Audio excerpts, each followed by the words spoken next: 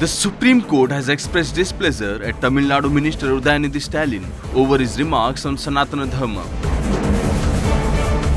The DMK leader had moved the apex court seeking clubbing of multiple FIRs registered against him in several states over his remarks.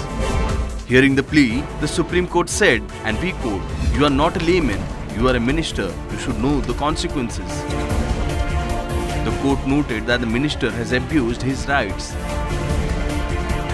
Supreme Court told Stalin's lawyer, "You abuse your rights under freedom of speech and expression and right to freedom of religion and then come to the Supreme Court for protection under Article 32.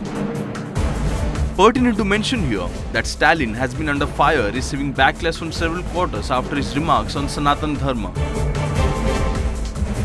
The DMK leader had said, like dengue, malaria and corona, it must be eradicated. Sanatan Dharma can't be just opposed, it must be eradicated.